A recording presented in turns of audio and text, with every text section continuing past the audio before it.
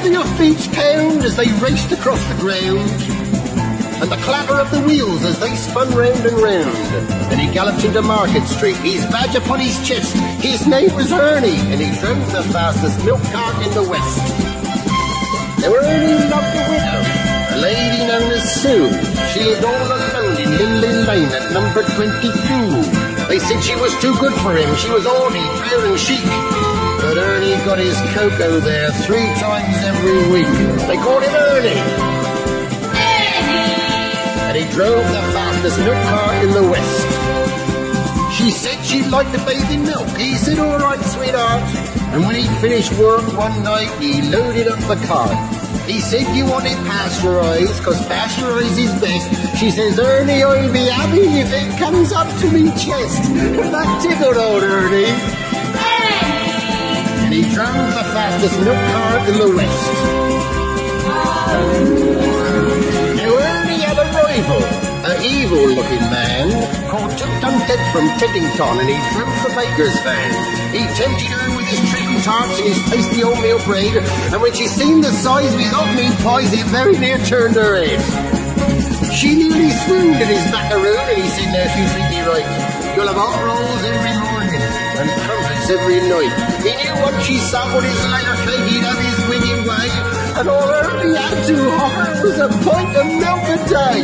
Poor Ernie! And he drove the fastest milk cart in the West. One lunchtime, Ted saw Ernie's awesome cart outside her door. It drove him mad to find it was still there at 4:30. And as he leapt down from his van, off blood to his veins did course, and he went across to Ernie's cart, and he didn't half kick his horse. His name was Trigger. And he pulled the fastest milk cart in the West. Now Ernie rushed out into the street, his gold top in his hand. He said, if you want to marry Susie, you fight for her like a man. Oh, why don't we play cards for her, he sneeringly replied. And just to make it interesting, we'll have a shilling on the side. Now Ernie dragged him from his van, and beneath the blazing sun, they stood there face to face, and Ted went for his bun. But Ernie was too quick, things didn't go the way Ted planned, and a strawberry-flavoured yoghurt sent it spinning from his hand.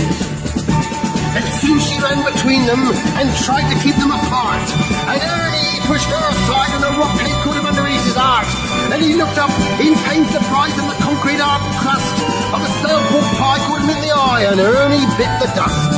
Poor Ernie! And he drove the fastest milk cart in the West.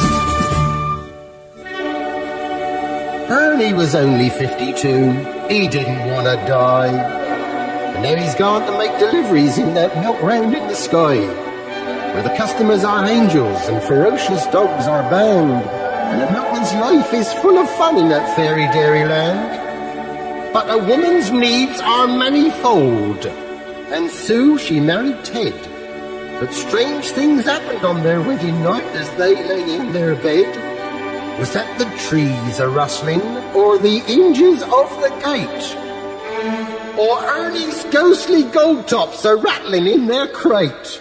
They won't forget Ernie. Ernie! And he drove the fastest milk cart in the West.